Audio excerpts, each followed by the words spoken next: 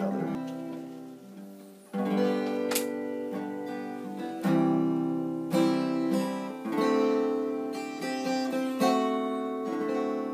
It's time to stay awake, watching o'er the sea, for we don't know what lies ahead.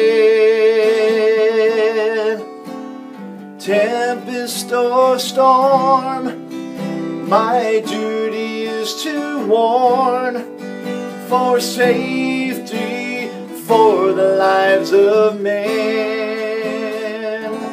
Watching through the darkest nights, watching for the crewmen's lies, standing ready and more sure, with God's help I will endure, holding fast the steady course with our captain forevermore.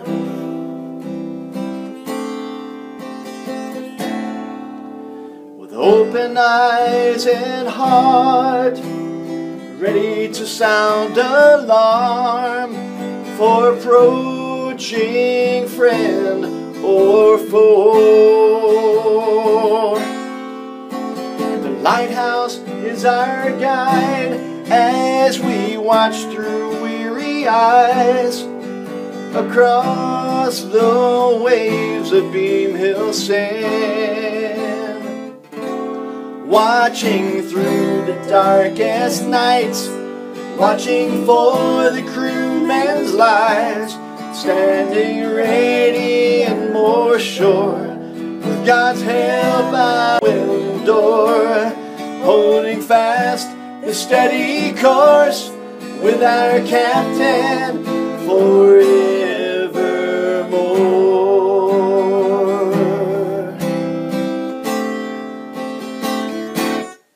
I can't do it on my own, I'm weak but not alone. My God will strengthen me.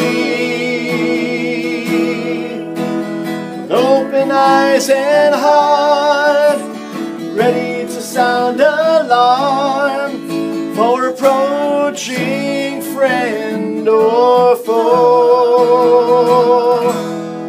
Watching through the darkest nights, watching for the crewmen's lives, standing ready and more sure, with God's help I will endure. Watching through the darkest nights, watching for the crewmen's lives, holding fast the steady course with our captain once more.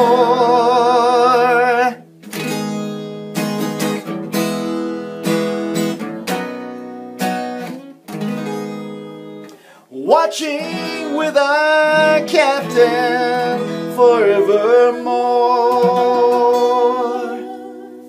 Good morning. I'd like you to take your Bibles this morning and go to the book of Numbers. Genesis, Exodus, Leviticus, Numbers. Chapter 25. Man is always trying to remake himself. He's trying to implement different plans, different ideas, different formulas, different methods on how to make the world better, how to accomplish all of the problems, solutions to all of the problems that we are faced with. And one of the things that was introduced several administrations ago was something called leading from behind. And some of that theory is the use of diplomacy and this, that, and the other thing, and turning a blind eye to some of the atrocities that are happening around the world. And they want to establish peace from this. But it's really just ignoring a lot of things and submitting to things that God's Word says we shouldn't submit to. In the book of Numbers, chapter 25, there's a record talking about the children of Israel and how the children of Israel got involved with things they shouldn't have gotten involved with. They got involved with the things of the world, things of other nations.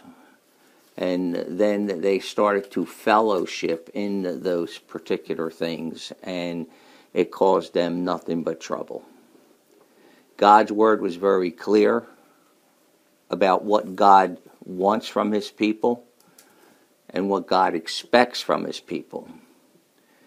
God's word also said, I set before you this day a blessing and a curse. A blessing if you obey and a curse if you disobey. So they knew the consequences. But the world is very alluring, and peer pressure and the senses can deceive and can pressure you into doing things that you normally wouldn't do. That's why I continually warn you against the world, the things of the world, and the news, and the things that the world promote. And the simple knowledge that Satan is the god of this world should give you ample proof that you don't want anything to do with what he promotes in the world.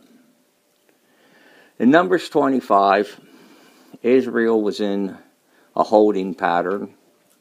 And beginning in verse 1, it says they abode in Shittim. And the people began to commit whoredom with the daughters of Moab. They were staying put. The surrounding area was full of garbage. They got sucked into it. It looked good. And so they started to do what those people were doing. That's why, for myself, I do not go places and do things that will tempt me to blow fellowship with God. I don't want to become a Samson and see how strong I am. I don't need the opportunity to sin, so I just simply stay away from it. They didn't. They called the people unto the sacrifices of their gods. The people did eat, and they bowed down to their what? Gods. You know what one of the commandments was? Don't have any other gods before me, right? So they knew this. So this is willful sin. It's not something that you didn't know. It's something that you knew, but hey, everybody else is doing it. It's a party that's bow when they bow. And Israel joined himself unto Baal Peor, and the anger of the Lord was kindled against Israel. Baal Peor is a compound word. Baal is a general word used in the Old Testament. It means Lord. Peor was speaking about a raised place. It was a mount, okay? Like a hill where they would go and they would meet. The real name of the idol of the Moabites, of Moab, was Chemosh, okay? That was the name of the god that they were worshiping. And the way that they would worship Chemosh was they would engage in orgies, a lot of lascivious acts. And when Israel participated in this particular festival, they committed not only the sin of idolatry, but they committed a sin of wickedness. It was evil what they did. Well, verse 4, it says, and the Lord said unto Moses. Carmen was talking about standing up here teaching, you may not do this, you may not do that.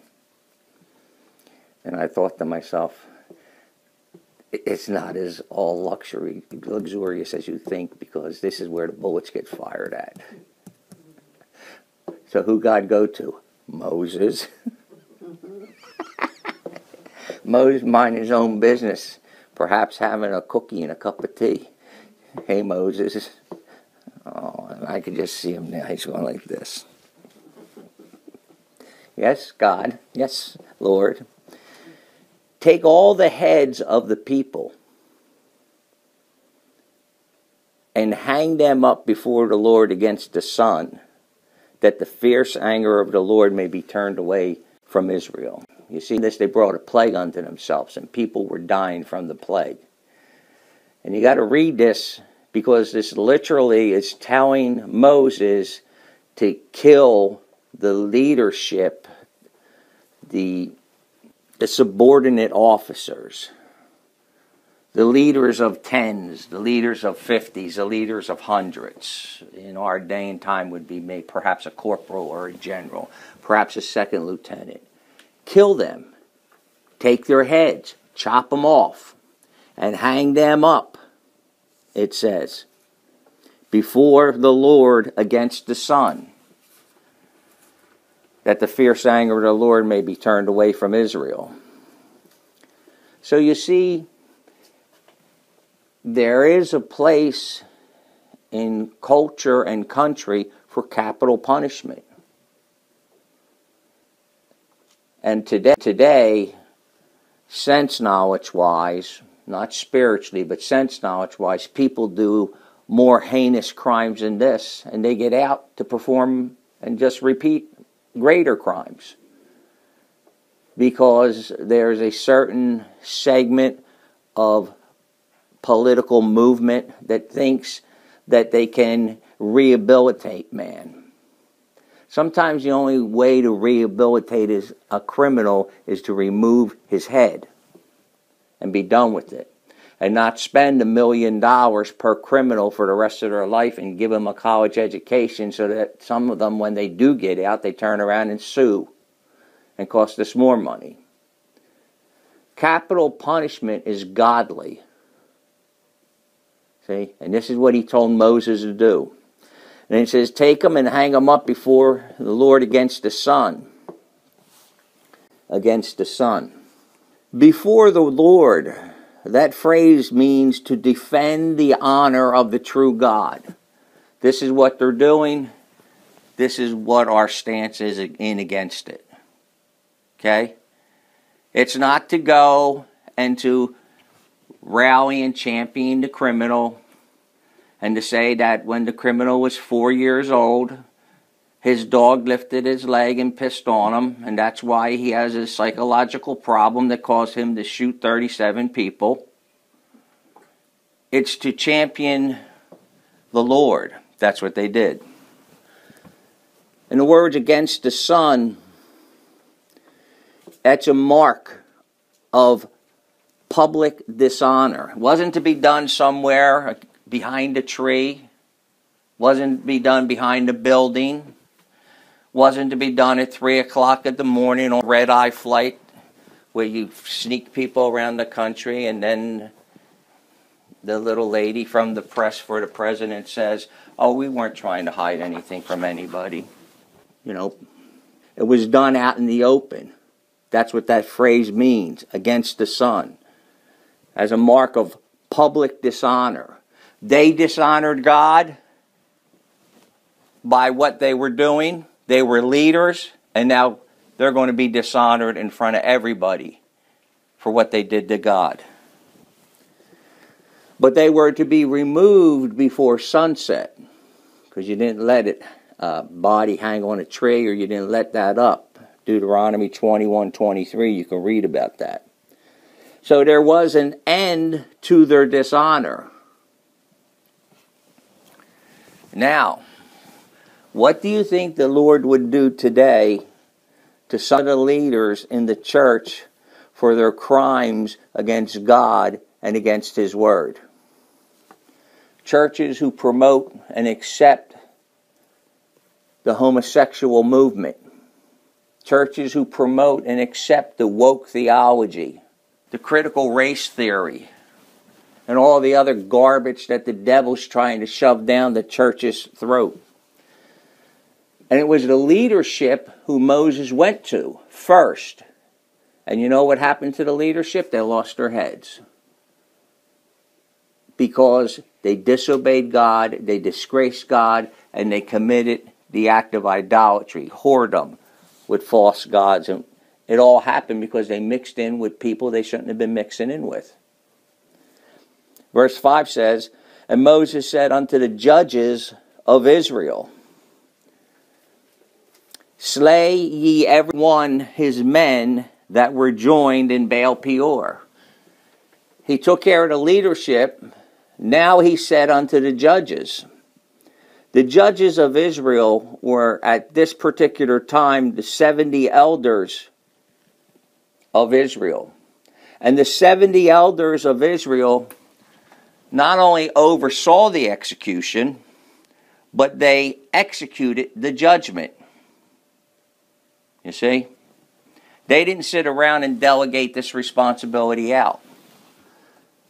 Moses said unto them, now take care of the people who are involved in this. They got involved. They didn't sit behind a desk with a shirt and a tie and not have any blood on their hands. Do you remember in 1 Samuel chapter 15 what happened to Agag? And Agag was the king. I'll read it to you. Verse 32 says, then Samuel said, bring unto me hither Agag, king of the Amalekites. And Agag came unto him delicately. And Agag said, surely the bitterness of death is past. And Samuel says, as thy sword has made women childless, so shall thy mother be childless. And Samuel hewed Agag in pieces before the Lord in Gilgal. He got involved. He was a servant leader. He didn't say, hey, Joe, go out and... He did it himself. And that's what Moses told the 70 elders to do. He said, get off your butts and get out there and execute the judgment that I've told you to do. Verse 6. And behold, one of the children of Israel came and brought unto his brethren a Midianitish woman in the sight of Moses. Now they weren't supposed to hang out with the Midianites. And here, an Israelite has the nerve and audacity to bring this particular woman that they were instructed not to hang out with right into their presence.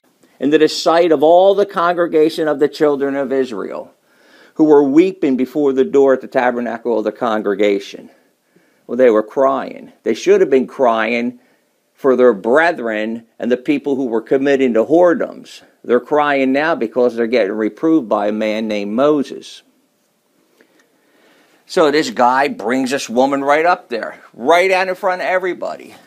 Do you know what kind of disgrace that is? To do that in front of the congregation, to bring something like that, something that's unholy, something that worships another god, something that represents that, and to bring this woman, you as an Israelite, right into the presence of the congregation. He was either nuts or he had something big. Anyway, and when Phinehas, the son of Eleazar, the son of Aaron the priest, saw it, he rose up from among the congregation, and he took a javelin in his hand. And he went after the man of Israel into the tent and thrust both of them through, the man of Israel and the woman through her belly, so that the plague was stopped from the children of what? Israel. How do you like that? You learn about that in your diversity training today? Where do you think woke theology would fit in with this? Or CRT? But see, this was a man of God. And he recognized the sin. And you know what he did? He stood up. And not only did he stand up, he killed the Israelite, and he killed the woman that the Israelite fronted. And that may sound mean to you. But this was the day and time in which they live. Let's see what the result is. It got on the news, and everybody boycotted that place, and they turned against them, and they sent the Black Lives Matter movement out, and they burned down the town of... It doesn't say that, does it? That's what would happen today. See? But in verse 9 it says, or then the verse 8, so the plague was stayed from the children of what? The plague stopped. You see? And those that died in the plague were 20 and 4,000. Up until that point, 24,000 people died. And they would have continued to die. And they would have continued to die unless a man of God stood up and said, enough is enough. That's it. See the result of his action? Like most of the people in the church today, you know what would happen? The plague would have continued. But his allegiance and his loyalty was to God. It maybe didn't make him popular, but his allegiance and loyalty was to God. You know what he didn't do? He didn't allow the enemy in the camp. He didn't say you all need to take diversity training so we can understand how to get along with everybody, because everybody's thoughts about God and how they get to heaven are equally important and as true as yours. He didn't acquiesce. He didn't compromise. He didn't let the enemy in the church at that day and time. He said, no way, this is not happening. And he took a stand. Reverend Clark Duke served as a United Methodist Church in Newburgh, Indiana, before he was relieved of his duties at the beginning of this December. He was not fired, according to a church official, as he did not commit any crimes or violate the United Methodist Book of Discipline. Okay? So what that means is that this guy is no longer going to be there. But he did not commit any crimes or violate the United Methodist Book of Discipline.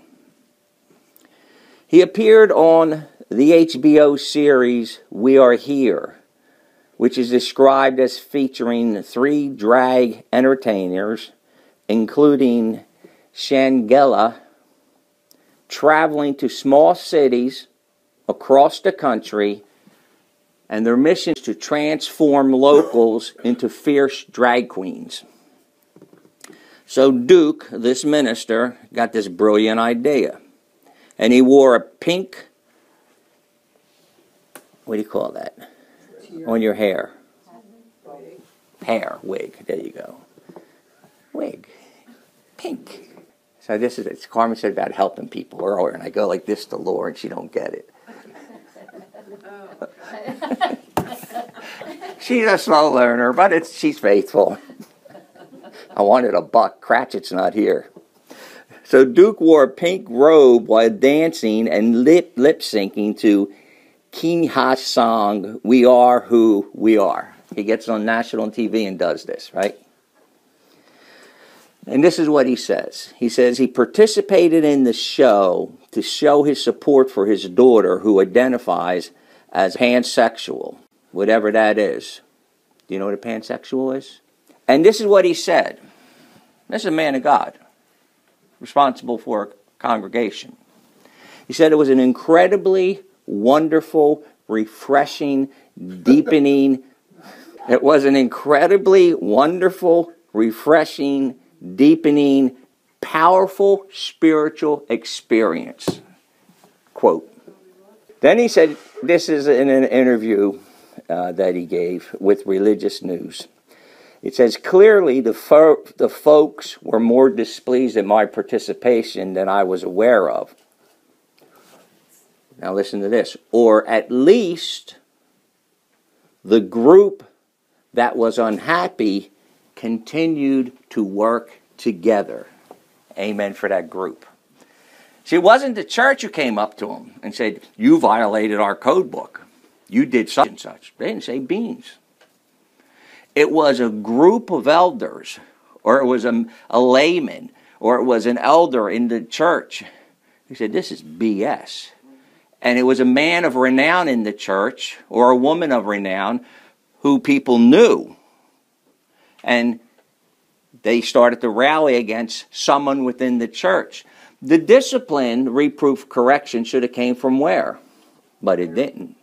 Because, quote, unquote, he did not commit any crimes or violate the United Methodist Book of Discipline. It don't matter what he did against God.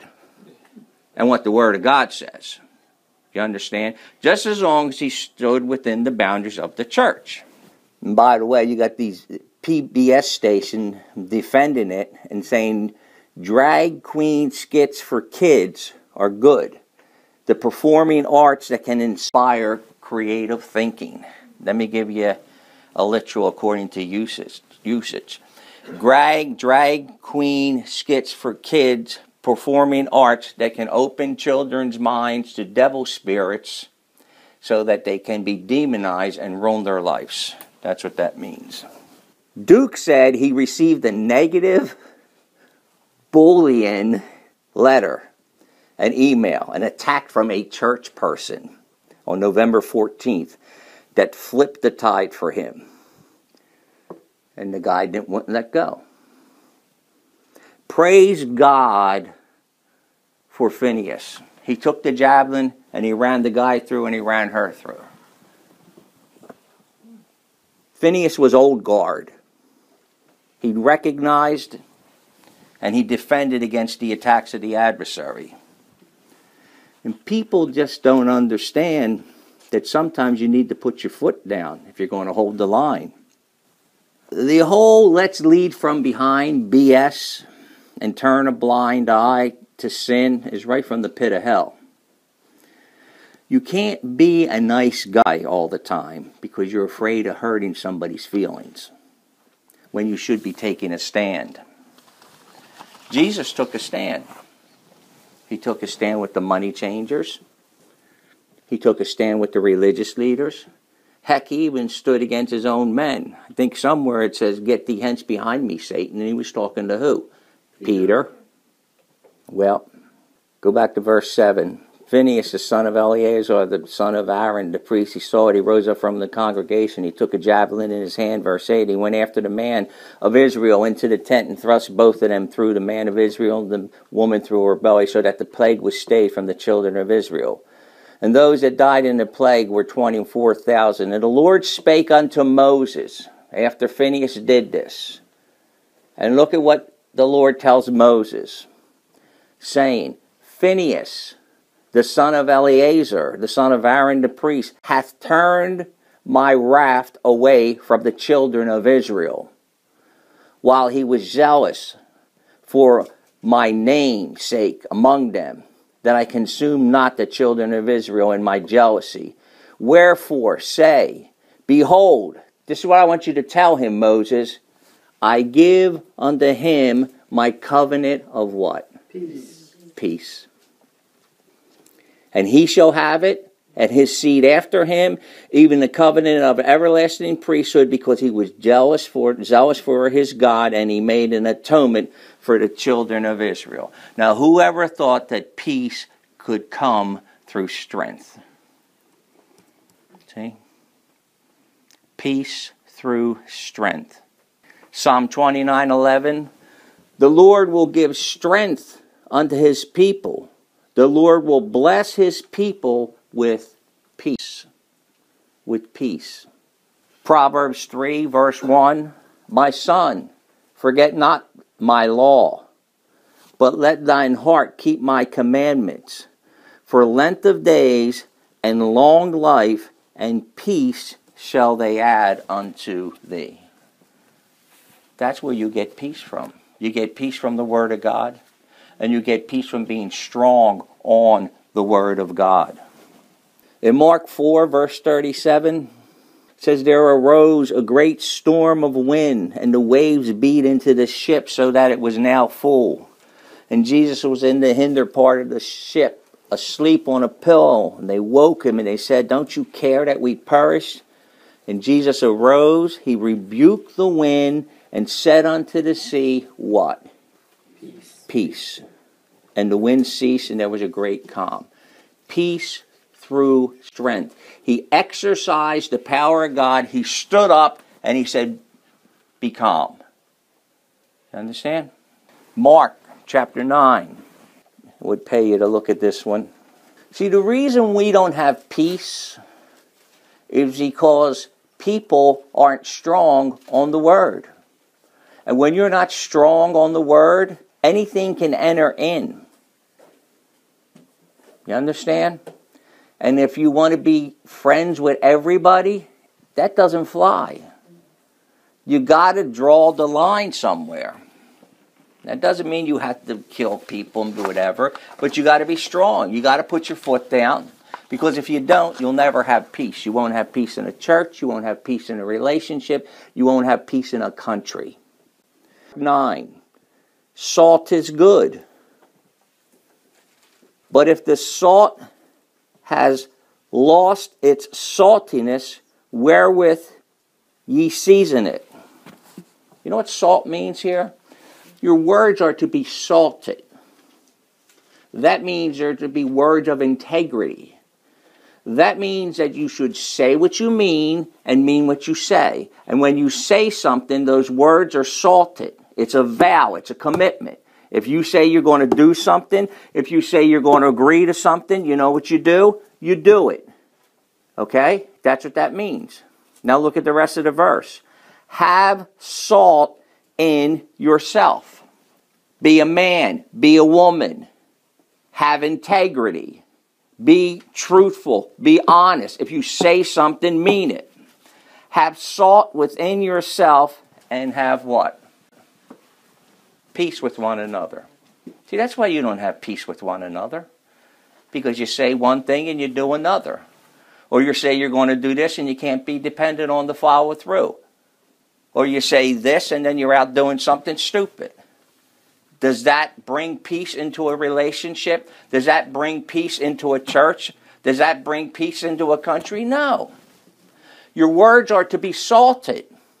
If you're going to say something, then do it. Or you know what? Don't say it at all. Because if you say one thing and you do another, you'll never have peace in your life. And I'll tell you a bad thing that's going to happen. If you do it enough times, you're going to get a reputation. And if you get a reputation, people aren't going to come to you and share anything with you or believe you. Because if the dog bites you enough times and the sign says friendly dog, sooner or later you're going to figure it out. Right? And if you get a bad reputation, that stays with you for a lifetime. It's very difficult to change a bad reputation. Okay? Say, for instance, you're a fox or a wolf. Now, you can't blame the wolf for breaking into the chicken coop. That's what wolves do. In defense of any self-respecting wolf. So if the wolf gets caught and says, I promise I'm not going to do this to you anymore, and he keeps doing it, are you ever going to believe that wolf? How about the boy that said the sky's falling in? Who was that, Chicken Little? Mm-hmm. The sky's falling in, the sky's falling in, the sky's falling in. Or the boy that cried wolf. Said it once, said it twice, said it 3 times, said it 4 times. The 4th time there was a real wolf there, right? Nobody listened to him no more, right? Why? Because he had a reputation of not being a boy that had integrity. So you don't want to do that. Everybody makes mistakes. Poop happens. Things happen. All you got to do is pick up a phone, send a text, do whatever. But your words should mean something. Your words should be salted. When your words are salted, you'll have peace in your relationship. You'll have peace among yourselves. Luke 11, verse 21. When a strong man, armed, keepeth his palace, his goods are in what? Peace. Okay? Taking guns away from American citizens because they're evil is absolutely contrary to the Bible. And you're going to accomplish peace that way? The Bible says when a strong man with multiple arms, I added the multiple, automatic weapons, keeps his palace, what happens? His goods are in peace. That's peace through strength. You understand? That's how it works. Then they give you the whole love story, how we should love everybody. Yeah, God's love, but God doesn't like sin. And he doesn't like people who want to sanitize sin and promote it as something else. The God who is love is also the God who's described in Romans 16:20. Let me tell you about the God who is love that is described in Romans 16:20. And the God of peace, shall crush Satan's head, one translation. Shall bruise Satan, shall smash his face into the ground under your feet, surely. That's peace through strength. You see? You all know that Jesus Christ is called the Prince of Peace in Isaiah chapter 9, verse 6. Colossians chapter 1, two more scriptures here. Verse 19. For it pleased the Father that in him should all fullness dwell. And having made peace, how did he make peace? Through the blood of the what? His cross. See? You got to be a strong person to go through what Jesus Christ went through. Anybody want to disagree with that?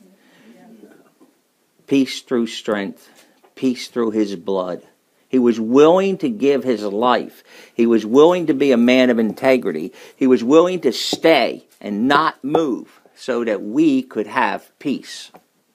And by him all things are reconciled unto himself, whether it's in heaven or in earth. And you who are sometimes alienated and enemies in your mind by wicked works, yet now hath he reconciled you. And we close in Psalm chapter 2. You don't recognize the Taliban as a new people and country, and now we're going to work diplomatically with them and have peace in that sector of the world. That is BS lie garbage. We trust them. We trust that they're going to do what they say and that they're going to be men and women of their word. Yeah, right. We need a couple more Phineases around. Psalm 2. This is talking about in the book of Revelation when the Lord Jesus Christ comes down to set things straight. When the Prince of Peace comes. Why do the heathen rage and the people imagine a vain thing? The kings of the earth set themselves and the rulers take counsel together against the Lord and against his anointed, the Christos. Let us break their bands asunder and cast away their cords from us. He that sitteth in the heavens shall laugh. That's what God's going to do. He's going to laugh at them. And the Lord shall have them in derision. Then shall he speak unto them in his wrath, and vex them in his sore displeasure. Yet I have set my king upon my holy hill Zion, and I will declare a decree. And the Lord said unto me, Thou art my son, this day have I begotten thee. Ask of me, and I shall give thee the heathen for thine inheritance, and the uttermost parts of the earth for thy what? Possession. That's what's going to happen. God's going to give it to the Lord Jesus Christ. And this is what the Lord Jesus Christ, the Prince of Peace, is going to do to establish his peaceful reign on the earth during the millennial kingdom. Thou shalt break them with a rod. Thou shalt dash them in pieces like a potter's vessel. And here's God's warning to the people on earth. Be wise now, therefore, O you kings. Be instructed, ye judges of the earth. Serve the Lord with fear, with rejoice and trembling. Kiss the Son, lest he be angry, and you shall perish from the way when his wrath is kindled but a little. Blessed are they, all they that put their trust in what? Yeah. See? The Prince of Peace will establish his peaceful reign on earth through strength. Okay? If you want peace in your life, yes, God gives you spiritual peace. If you want peace in your life, if you want peace in your home, if you want peace in your relationship, you have to have strength. You have to have integrity. Okay? And that's how you will have peace. I didn't tell you that you won't have trouble, and I didn't tell you that the adversary won't challenge that.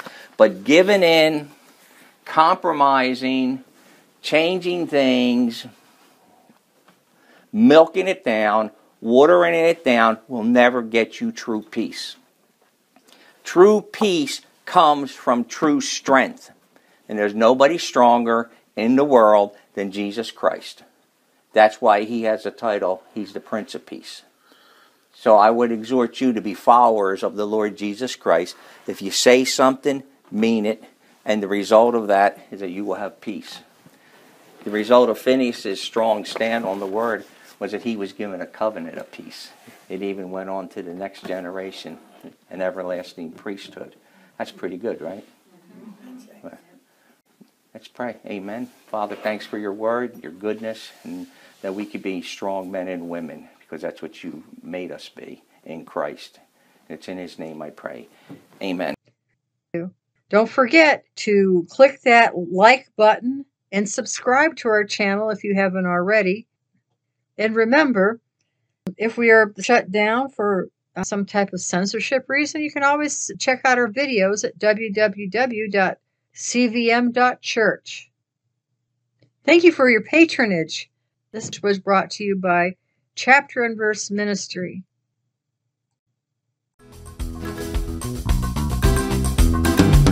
Like Jacob, who prayed to the God of Abraham, deliver my life, I'm not worthy of the least of all thy mercies. Deliver my life. As for me, I will call